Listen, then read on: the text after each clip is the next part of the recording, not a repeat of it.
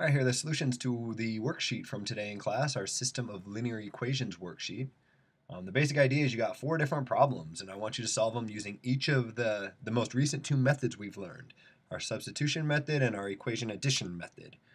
I say use whatever the hell you want, use this one or this one, kind of do whatever you need to practice on. I'm going to do them all both ways, just so you have an example using both methods. So on this first one, maybe I'll first do it using the substitution method. Substitution. So what you want to do when you're using the substitution method is look at these 2 equations and pick one of the 2 equations and one of the 2 variables that's easiest for you to solve for. Kind of weird that it's so wide open like that. What I noticed when I first look at it is this y hanging out by itself out here. It'd be pretty easy for me to take this first equation and solve for y, right? I'd have to move this 13, but I have all the y's together on this side. There's no coefficient on the y. I think this would probably be the easiest for me to use. The y down here is pretty close to being isolated also, so you could have used that one instead. You could also solve for the x in either of these 2, but if you do, I think you'll end up with some fractions, right? If we solve for this x, we'd have to divide both sides by 2 at the very end. And I think we'll end up with some fractions there. Similarly, down here, we'd have to divide by 3 at the very end. So if you want to avoid fractions, which I assume most people do, solve one of these 2 for y. Let's take the first equation, our 2x plus 5 equals 13 plus y, and let's solve that for y. The way we'll solve for y is by subtracting 13 from both sides of the equation. 5 minus 13 is negative 8. And now what I have is y isolated. It's isolated on the right, which screws some people up. Sometimes you're used to having it on the left. It doesn't matter at all what side it's isolated on. Y equals 2x minus 8. I know what y is equal to now, which is key, because what I'm now going to do is take the other equation, which I guess I can use a different color. My other equation started out as 3x plus y equals 7. And so what I'm going to do is I'm going to rewrite this other equation, 3x, but instead of adding y, I'm going to write what I just figured out y was equal to. So specifically, instead of writing y right here, I'll write 2x minus 8.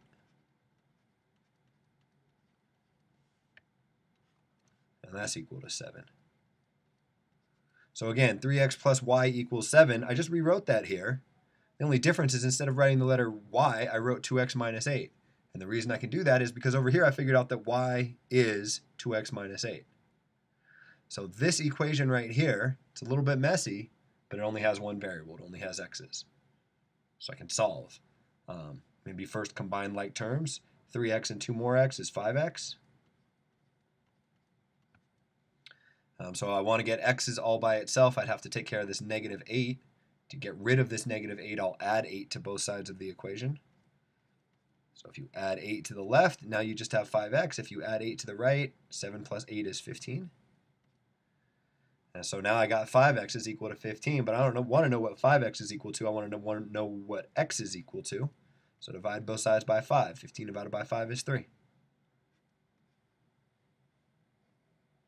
So now I know that x equals 3 is the solution for the x coordinate. I just have to figure out what the y coordinate is. So when x equals 3, I got to figure out what y is. To do that, you can use any equation that you have written here that has x's and y's in it. Any one you want. However, there is an easiest equation to use. Note that earlier in the problem I already solved for y. I must have solved for y because I substituted for it. So I already have that y is 2x minus 8. So since I know what x is, I can just say that y, how should I write this? Let's do it this way. Y is, instead of 2x minus 8, I can say it's 2 times 3, because x is 3 minus 8. In other words, y is equal to 6 minus 8, or y is equal to negative 2. So what I get for my solution is x is 3, y is negative 2. So really what I did is, I don't know if arrows will make this more or less complicated.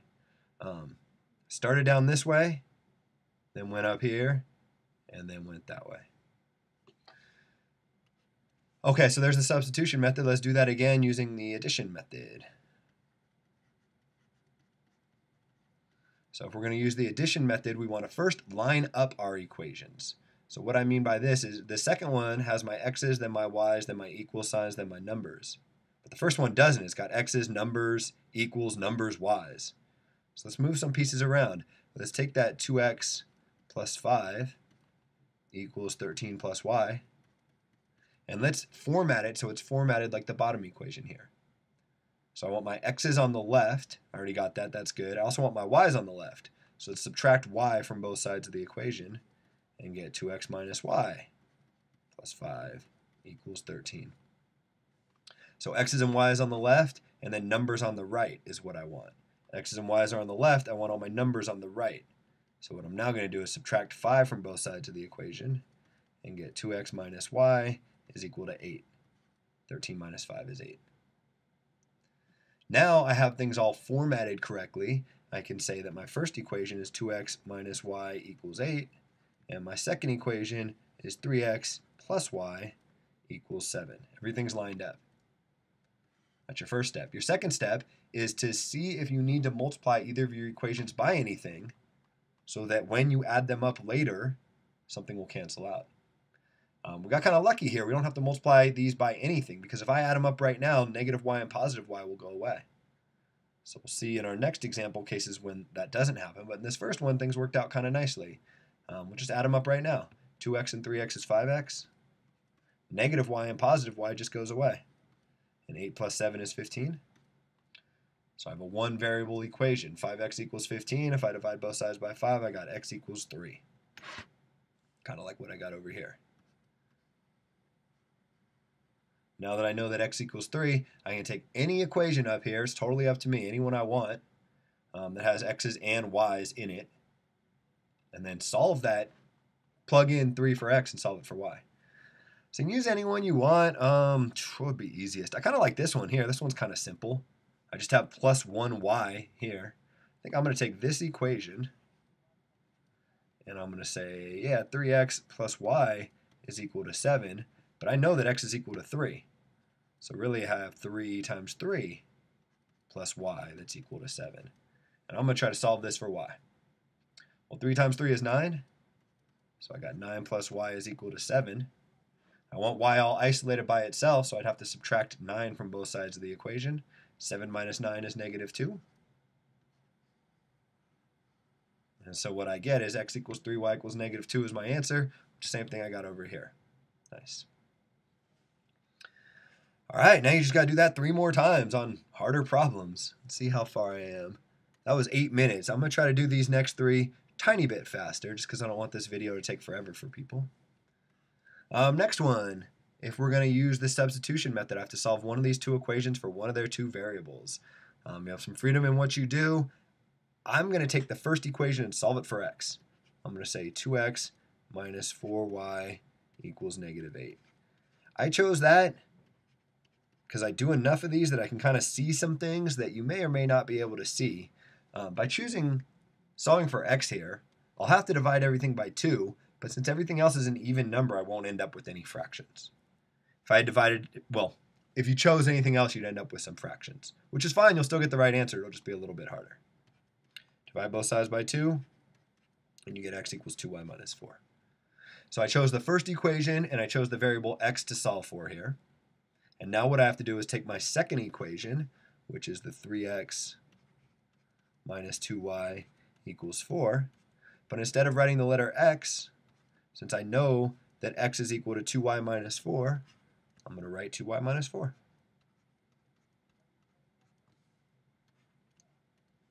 And I still got this negative 2y, and this equals 4. So I copied this equation exactly, except instead of writing the letter y,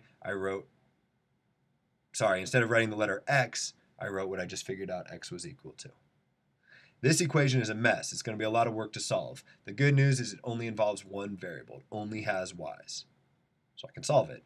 First, let's get rid of the parentheses. Let's distribute the 3 in and get 6y minus 12 minus 2y equals 4. Then let's combine like terms. I got 6y and I got minus 2y. So 6 and minus 2 gives me 4 of these y's.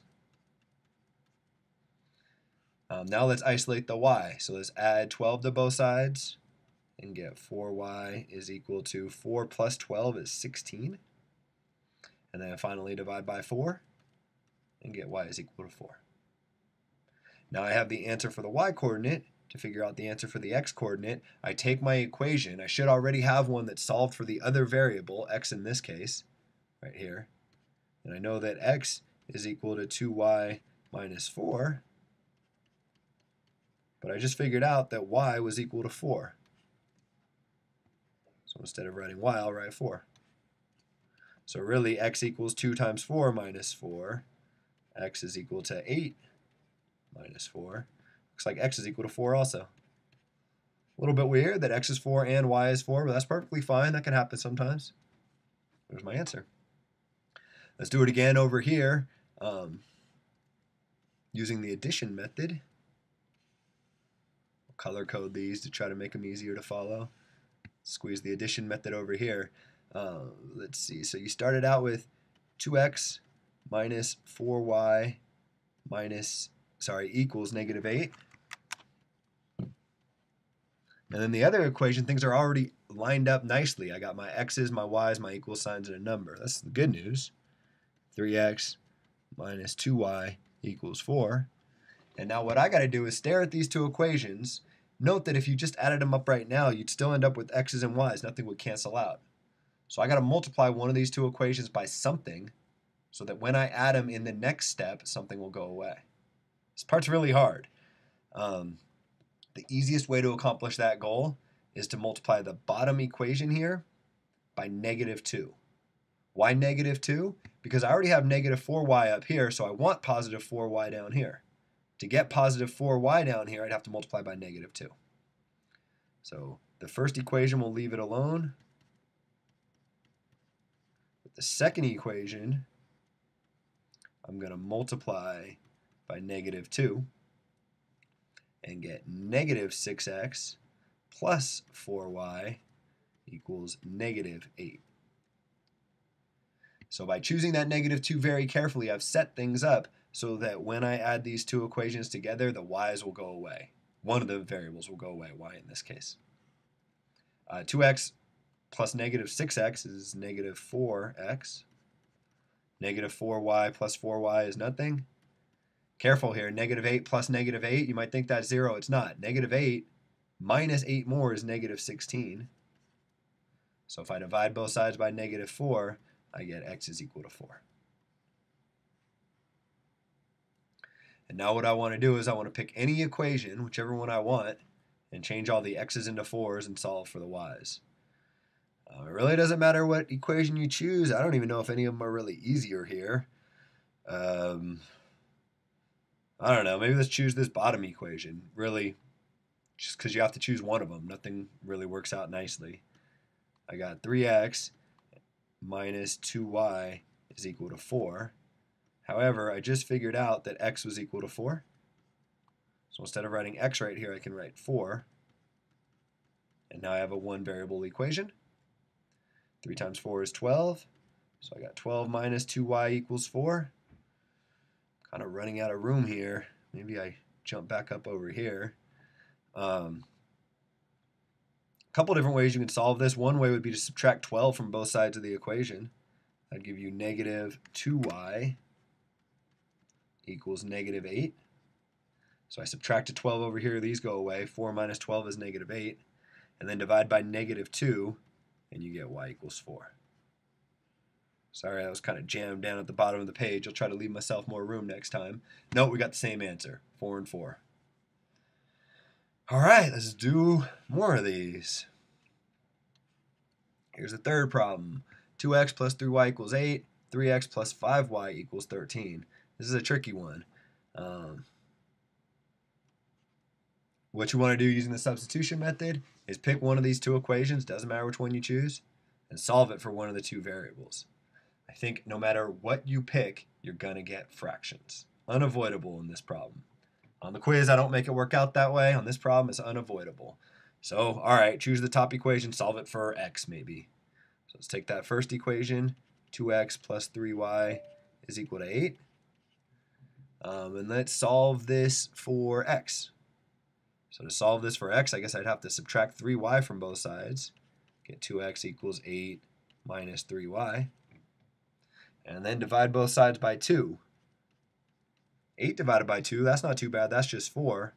Negative 3 divided by 2, that's just negative 3/2. Fractions. Yeah. Okay, so we solve for x. Got fractions, but we solve for x.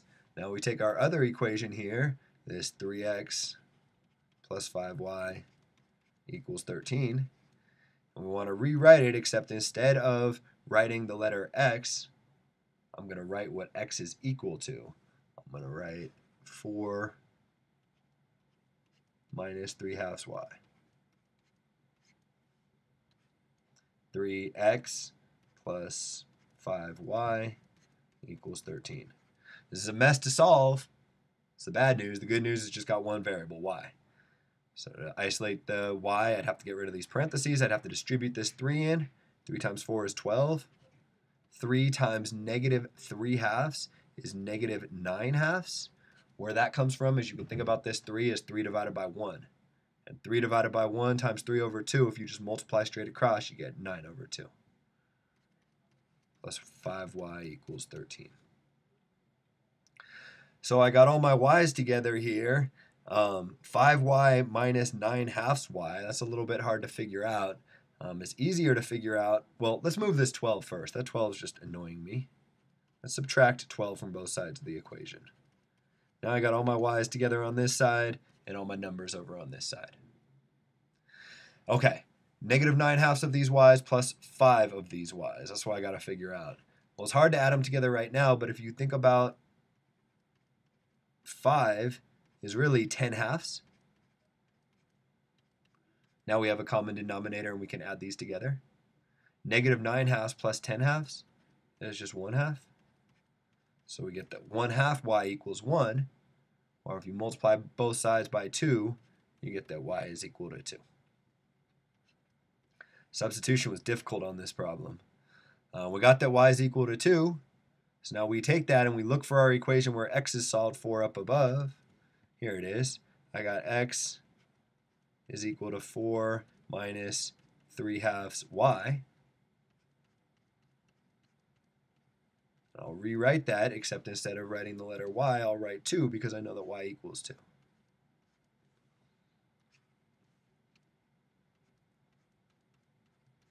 Let's see, 3/2 times 2, you can think about this 2 as 2 over 1. 3/2 times 2 over 1 is 6/2. In other words, 3. So we end up with pretty looking answers, x equals 1 and y equals 2, but to get there it was really hard. We had to deal with these fractions, or at least this method of solving it gave us a bunch of fractions. There's our answer. Let's do it again with substitution and hope we get the same answer.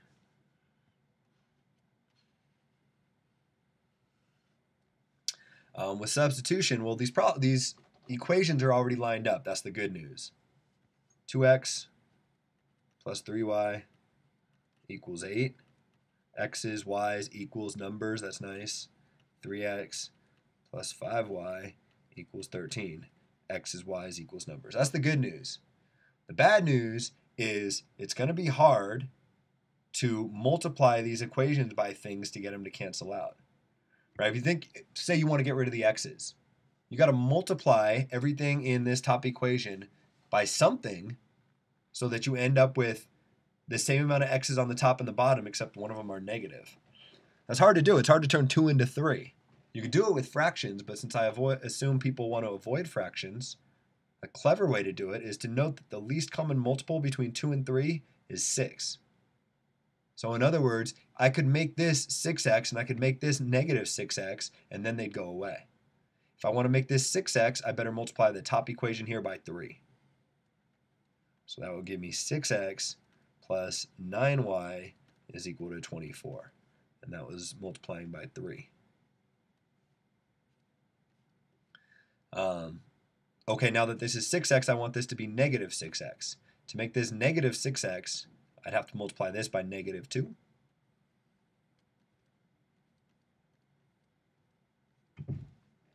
Multiply this by negative 2. So 3 times negative 2 is the negative 6x that I was looking for. And then 5 times negative 2 is negative 10y. And then 13 times negative 2 is negative 26. And note that by doing that, it was difficult. I had to multiply both of the equations, but I've gotten it into a form where if I add things up, the x's will go away. 6x plus negative 6x, nothing. 9y minus 10y is negative 1y. 24 plus negative 26 is negative 2. So if you multiply both sides by negative 1, you get y equals positive 2. Thought that was kind of tricky. Now what you want to do is take any equation you have above. It doesn't matter which one you use. Change all the y's into 2. Figure out what x is equal to. So let's take that very top equation. 2x plus 3y is equal to 8. And rewrite that, except instead of writing y, write the number 2. Because I just figured out that y was 2. So what I got is 2x plus 3 times 2 is 6 is equal to 8. 2x is equal to 2 if you subtract 6 from both sides. In other words, x equals 1 if you divide both sides by 2. What we end up with is the same answer. X equals 1, y equals 2. Different method of getting there. Okay, last problem. Man. If I remember right, I made the answers here fractions, so just kind of adding to the difficulty as we go. I want to start by using the substitution method. I got 4x minus y equals negative 1, and 2x plus 5 equals 4x plus y plus 1. Wow, okay, that second equation is a mess. I'm going to take that first equation, I'm going to solve it for y. So specifically, I'm going to say if 4x minus y equals negative 1, I can envision a way to get the y all by itself. That doesn't seem too hard. And so I'll solve this one for y. The way I'm going to do it is I'm going to add y to both sides of the equation, because I'm eventually going to isolate y on the right-hand side here, because that's perfectly fine. You can isolate it on whatever side you want. Add y to both sides. Now add 1 to both sides, and what you get is y is equal to 4x plus 1. So my first step is to solve one of these two equations for one of its two variables. I chose the top equation, and I chose y. You have some freedom in what you choose there.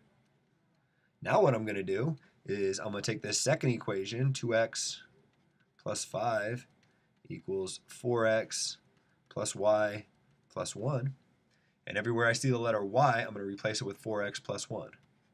So 2x plus 5 equals 4x plus, and then instead of writing y, I'm going to write 4x plus 1. And be careful, we still have this plus 1 here. So this plus 1 went here, this plus 1 went here. Be easy to forget one of those plus 1s. What I now have is a big mess of an equation, which is often the case with substitution. Bad news. Good news is that it only has one variable, the letter x. So I can solve for that variable. Well, let's see here. Maybe I combine like terms first to try to make things simpler. Let's leave this 2x plus 5 alone. But on the right, I got 4x and I got 4 more x. So really, I got 8x. I got 1 and 1 more. I really got 2. So here's my equation. I want to isolate the x's. I think I'm going to subtract 2x from both sides. The reason I chose to subtract 2x from both sides is because that is going to leave me with a positive number of x's here. Still don't quite have x's isolated here, but I'm getting pretty close. To get this x all by itself, I'll subtract 2 from both sides of the equation. 5 minus 2 is 3, so I get that 3 is 6x. And now to get x all by itself, I'll divide both sides by 6 and get that 3/6 is equal to x. Or if you simplify this fraction, 3/6 is really just 1/2. Fraction for my answer. X is 1/2. I want to know what y is. I come up here and I'm like, well, I know that y is 4x plus 1. So I take this equation right here where I said that y was 4x plus 1. And I rewrite it, except instead of writing the letter x, I write the number 1/2. Switch colors.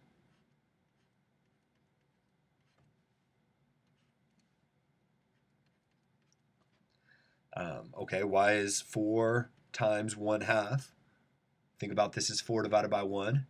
4 divided by 1 times 1 divided by 2 is 4 over 2, which reduces to just 2, plus this one. y is equal to 3. So what I get for my answer is that x is 1/2 and y is 3. Fractions. Made that one kind of hard. Let's do it again, except now using a different method. Now let's use our addition method. So I got my two equations. The first one, I got 4x minus y equals -1. That one's formatted kind of pretty. This one's not. I got x's numbers, x's, y's numbers. Let's take that second one. 2x plus 5 is equal to 4x plus y plus 1. And let's format that so it fits in this same x's, y's equals numbers. So my x is on the left, let's subtract 4x from both sides. If you subtract 4x from both sides, you get -2x plus 5 is equal to y plus 1. Subtracted 4x over here and subtracted 4x over here. Now all my x's are on the left, I want my y's on the left. So let's subtract y from both sides of the equation and get -2x minus y plus 5 is equal to 1. I wanted this y to be on the left, so I subtracted y from both sides of the equation. I'm almost there. X's, y's equals numbers. X's, y's, there's my equal. I just got to move my number to the right. Subtract 5 from both sides. -2x minus y is equal to -4. Let's take that and put that up here, and what you'll notice is now things are lined up really nicely. Got my x's, my y's, my equals, my numbers. Okay, so you got your two equations. You want to do something to them so that when you add them together, one of the variables cancel out. It's up to you. Some options on what you do here. You could multiply this top equation by 2. That would give you -4x minus 2y equals -8, because then the x's will cancel out. Another option is you could leave this top equation alone and multiply this bottom one by -1. I think that's what I'm going to do. I'll show you why in just a second. 4x minus y equals -1. I left the top equation completely alone, but then I took my bottom equation here and I multiplied it by -1. If you multiply this by -1, it becomes positive 2x plus y equals +4. I liked multiplying by -1 because it doesn't make the numbers any bigger. But what it leaves me with is now I got -1y on the top and +1y on the bottom. When I add these equations up, what you'll see is that the y's will go away. 4x and 2 more x gives me 6x. -y and +y, those cancel out. -1 plus 4 is equal to 3. So I got 6x equals 3. That might look familiar. That's what we had over here. Divide by 6, you get x equals 3/6. In other words, x is equal to 1/2. We got our solution that x is equal to 1/2. Now what we do is we take any equation up here, whichever one you want, and solve it for y. Let's see, here's one. Here's one where I have a +1 y all by itself. Let's take that one, 2x plus y equals 4. And let's change the x into what x is equal to, 1/2. 2 times 1/2 is just 1, so what I have is 1 plus y is equal to 4. To get y all by itself, subtract 1 from both sides. 4 minus 1 is 3, and what I get is that y equals 3. Same answer I had over here. So there are 4 problems. Sorry for the length of this video, but hopefully going slow made it make more sense to people. 4 different problems, solved each of them in 2 different ways. So really we did 8 problems there. In each case, in red, we used the addition method, aka the elimination method. And then over here in green and blue, we use the substitution method. So I hope that helps people out. I'll end the video here.